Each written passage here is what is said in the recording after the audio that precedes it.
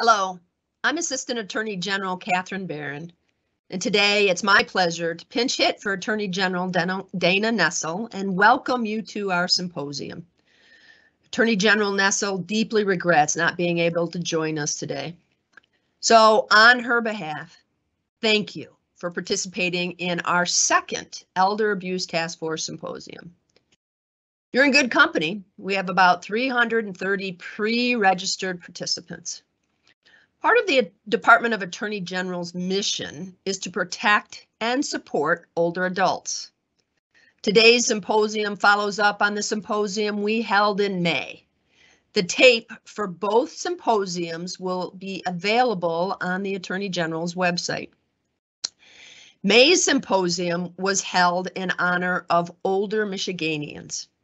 And today's symposium is held in honor of World Elder Abuse Awareness.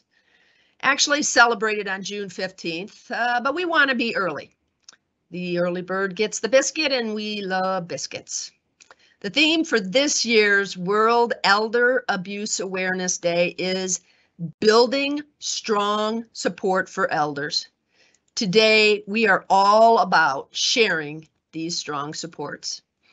In 2019, Attorney General Nessel asked her team to collaborate with the Michigan Supreme Court to create the Elder Abuse Task Force.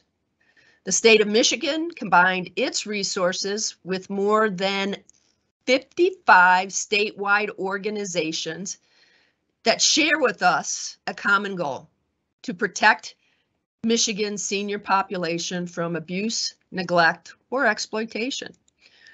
We're holding this symposium, as we did last month, to raise awareness about issues important to older adults and to provide seniors and those whose work affects them with the resources needed to support Michigan's older population.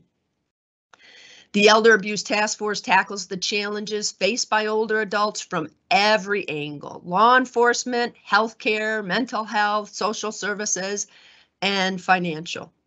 We've developed and published 20 specific initiatives, many of which have been fine-tuned into legislation. Our guardianship, conservatorship bills have been presented to the Michigan legislature, and we hope they'll receive a vote in the Michigan House of Representatives very soon. Here in Michigan, 73,000 older adults, 73,000 are victims of elder abuse each year. That's simply unacceptable. Today, we'll hear about the community resources available to victims of elder abuse. The Michigan Department of Health and Human Services will talk about adult protective services, specifically mandated reporters and what is necessary for adult protective services, determination that an older adult is vulnerable. Additionally, Michigan's Long Term Care Ombudsman will talk about their services and training they offer. You'll also learn how to recognize a vulnerable adult and about signs of financial exploitation from the chief attorney in our Financial Crimes Division. Then I'll have the pleasure of talking with you about elder abuse awareness and scam prevention. Our presentations today will provide you with valuable knowledge so that you can leave the symposium armed with information that allows you to support and protect older adults. And because the symposium is being taped, you can tell your friends to watch it at their convenience. I encourage you to ask questions for your benefit and the benefit of those watching the tape. If you have a question, likely others have that same question. Those who watch the tape can't ask the question, so ask it for them. If you would like to stay informed about the ongoing work of the Elder Abuse Task Force, please sign up to receive our newsletter at mi.gov/elder abuse. Now it's my pleasure to turn the symposium over to Kristen Steindorf. Kristen is from the Financial Crimes Division. She's their first assistant and she's today's moderator. Kristen, take it away, my friend. I'm Kristen Steindorf. My pronouns are she and hers, and I'm the moderator for today. I'll keep things running on time and transition between presenters. If you'd like more information on the Elder Abuse Task Force, again, you can go to that mi.gov/elder abuse page. If you scroll down and select Elder Abuse Task Force, once you're on that page, you'll see information there as well as links to the training produced by the task force. If you're interested in viewing last month's symposium, scroll down the page to the Elder Abuse Training Resources heading and click on May 2022 Elder Abuse Task Force Symposium.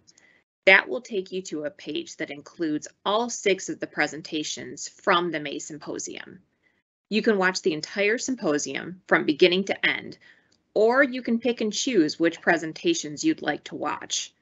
Later on, we will also post the recordings of today's symposium on the task force website. If you'd like to view other training created by the task force, go back to that Elder Abuse Training Resources heading and click on View All Elder Abuse Task Force Training. You can scroll down the page and pick a training by name, or you can use the search bar at the top to search for training by keyword. Here's the agenda for today's symposium. We have a 20-minute presentation on community resources for survivors of elder abuse, then a 20-minute presentation on adult protective services, followed by 10 minutes on the Michigan Long Term Care Ombudsman. Then you'll have at least a 5-minute break, and then we will have a 55-minute presentation on recognizing vulnerable adults and financial exploitation. Our last presentation of the day will be 45 minutes on elder abuse awareness and scam prevention, followed by concluding remarks. We plan to allow time for questions and answers after each presentation, and we encourage you to type your questions into the chat box. To make sure the event runs smoothly today, Assistant Attorney General and Public Administration Division Chief Catherine Barron, who you've already heard from today, will be monitoring your questions. If you can't hear a speaker or a speaker is going too fast, please type a message into the chat to let Ms. Barron know. The Prosecuting Attorneys of Michigan Elder Justice Director, Scott Elfelt, is also assisting with questions and overseeing all of the transitions, and so you may also hear his voice today.